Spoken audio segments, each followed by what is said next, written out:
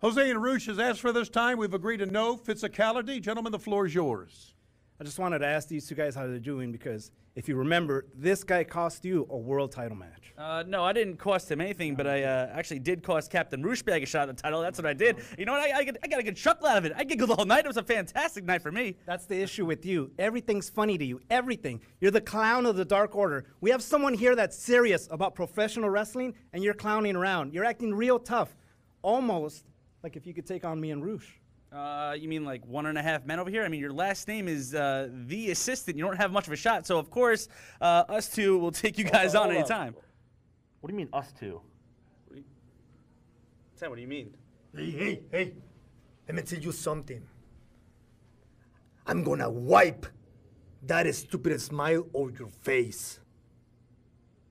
I beat you once, and I'm gonna beat you once again. But this time, te voy a aplastar como la cucaracha que eres, perro. Te voy a desmadrar, te voy a pisotear. Y te voy a humillar. Right? See you next week.